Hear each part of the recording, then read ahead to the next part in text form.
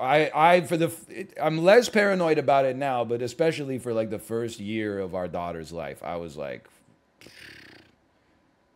I would like put her in the crib, I would leave the room, and then I'd be like, oh shit, what if there's a mild earthquake and a book falls off the bookshelf and lands on a stuffed animal and pushes the stuffed animal onto her face and she suffocates, right? Like that's where my head was at. Now that she's basically 2, I've relaxed a little bit, but like this there are a lot of days where I woke up and I was like, oh, she should be crying by now. I guess she died. I guess she died in the night. And then you just sort of like sit there for a bit and be like, well, I'm just going to enjoy this little period before I have to face that. And then you wait, like, you maybe like brush your teeth, and then you go into the room and she's just chilling, and you're like, oh, never mind. Good morning.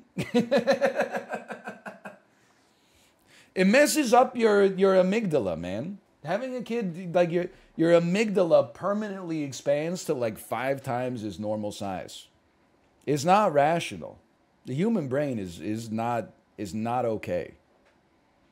Yeah, people are saying my brain works the same way. I'm telling you. Yes, Kate there's a baby cam video of me waking her up one day, and I like went in and was like, hi, and she didn't react at all. And I was like, that's fairly normal. So I like put my hand like on her chest and started to do like a circular rub, and she didn't react. And you can see on the baby cam, it was like I got hit by a lightning bolt. I was like, and then I did it for like another 5 seconds, and she was like, good